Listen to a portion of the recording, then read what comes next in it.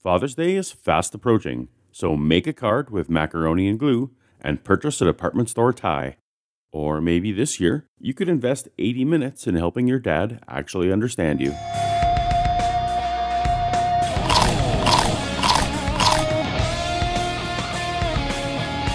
Both sides of my family take almost boastful pride in the heritage of many successive generations of faithful Mennonite Christian lives. My father is the most Christ-like man I've ever known, and as long as I can remember, he was a leader in our church, holding the highest offices and positions of most importance with honor, perseverance, dignity, and the respect of everyone. I can only imagine the pain it caused this godly man to find out that his beloved son no longer believed. Unfortunately, the opportunity for me to witness that moment firsthand was taken by someone who felt compelled to out me to my family before I was ready. Of course, for most of my life, I did share my father's faith and was radically on fire for Jesus as a teenager, in part because of the youth activities that fed me a steady dose of euphoric experiences. One I remember well was a youth conference at Briarcrest Bible College near Moose Jaw, Saskatchewan. They loaded us in vans, drove us hours from our parents, let us consume unreasonable amounts of sugar, arranged accommodations to facilitate minimal sleep, packed us tight into an auditorium for guaranteed constant tactile human contact, played sweeping, swelling music that triggered just the right endorphins, and presented a charismatic preacher who could inject us with guilt over every natural thought we ever had, then show us the path to make that guilt go away. That preacher was Tony Campolo. What kind of church you belong to? And one of those moments when you come up with just the right words. I said, I belong to a church that throws birthday parties for whores at 3:30 in the morning. I thought that was a clever answer. I'll never forget his response. He looked back and he said, no, you don't. No, you don't. He said, I would join a church like that. He got me to walk to the stage in Jesus-affirming altar call twice that weekend. In the years that passed, Tony went on to serve as spiritual advisor to President Bill Clinton and become a regular on TV shows like The Colbert Report, Larry King Live, Nightline, and Crossfire. But before that, he was preaching to hundreds of thousands a year in places like the Canadian prairies. While I heard Tony's name every now and again as my life progressed, I knew nothing of his son Bart until I heard him on Seth Andrews' Thinking Atheist podcast in early 2017. Tony Campolo's son is Bart Campolo, who was also, for a long time, on the order of decades, a Christian evangelist and minister. But today, Bart no longer believes in the Bible. Bart Campolo is today the Humanist chaplain at the University of Southern California. While my story with my father was obviously of much lower profile than Bart and Tony's, I felt we had strong parallels. I knew Bart and Tony were working on a documentary and a book that would explore their post-deconversion relationship, but I didn't think much of it, even after having had the pleasure of meeting Bart in person.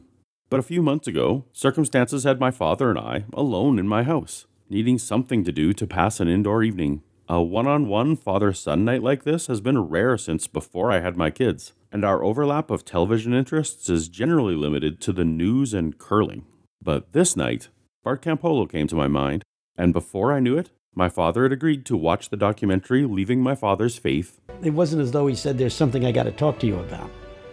It literally came out of the clear blue sky. I'm done. Yeah. I don't believe any of it. And here we are at the impasse. And you say, well, you couldn't possibly believe that. Yes, I do. Leaving My Father's Faith doesn't require or assume that you've heard of either of these men before, and starts the film by introducing larger-than-life Tony. For years, everywhere he would go to speak, they would come up to him and say, you're just like your father.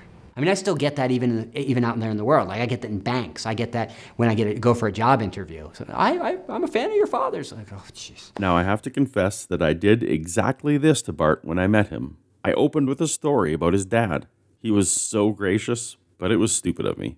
Bart, if you ever see this, I'm really sorry. The film goes on to tell the highly relatable tale of Bart's own journey into Christianity and gives a glimpse of their ministry glory days together. Having made you care about both of these men as humans, the documentary lets us into Bart's mind as his faith deconstructed, represented on screen as a Jenga game wondering which piece will cause the eventual topple, leading to the movie's centerpiece, a series of heart-to-heart conversations with these two men in the same room, trying to find a way to understand each other. These are the kind of conversations that Shannon Q's subscribers aspire to. They are honest, respectful, loving, and highly invested in each other. Dear Bart, your departure from Christianity obviously upsets and embarrasses me on many levels. But what upsets me most is my fear that it will drive a wedge between us. I worry that after a lifetime of closeness, you may stop wanting to talk deeply with me because I feel like some kind of alien. What changed, and why did it change? I didn't know this was going on, but God did. I hear that constantly. Do you know what I mean? Because that's what many, if not most, Christians do. You never learned that from me. No, I'm not blaming you. I'm just saying, Thank you. you can make the Bible do whatever you want. You can. Send me a list of the books that you read that undermine your faith in Christianity. And the first book I put at the top was the Bible. He was losing confidence in Jesus because he was losing confidence in Scripture. Oh my goodness, this is just a human document. If all you get out of the Bible is what you read, then you're not getting the Word of God. I'm right here. I'm in my brain. If you cut this part of my brain, I won't want to have sex anymore. And you go, like, that's a big part of your identity. I go like, yeah, it's right here. And at that moment, I realized that I no longer believed that there was anything beyond this life. I was blinded by the promise of eternity. I don't believe it anymore. I don't believe any of it. It was like somebody put a knife in my stomach. And that was a hard conversation, I think. Very hard. He was devastated. He was so sad. No. Yes. I say no. I say yes. Leaving the Christian faith is the result of disengaging from that plausibility structure. Let me finish. Okay. You asked a very important question. You're saying, Tony, you're wrong. No, I'm not saying you're saying I'm wrong. People do not die that way. And I'm just saying They don't have to die that way. How much do you value your integrity? We started to have a conversation. I have to do that because otherwise our relationship would be inauthentic. I don't want to communicate to any of our viewers that it's an either-or situation, that either you're a doubter or you're a believer. And it's been painful for me. So the fact that we're in congenial relationship here, talking and caring for each other, don't think that this has not been a very painful process. You've lost sleep over this. I have. You were my son. You were, I think at one time you In whom you were well pleased. Yes, I used that word. Yeah. You know, he's doing good for people all over. Now, that he doesn't use the word Christian is not a negation of all of that. Equal screen time is given to father and son. This is not an atheist film. This is not a Christian film. No winner is ever declared. No man is right and no man is wrong. Instead, this is the story of a father and son trying to understand each other and love each other after a common bond disappears. I watched with my father in bated breath as Bart represented my own journey and feelings in language my dad could accept and understand.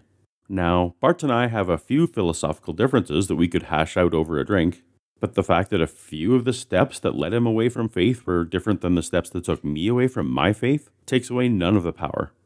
More importantly, my normally stoic father was moved by the experience and told me that Tony said many of the things my dad wished he had the eloquence to express himself.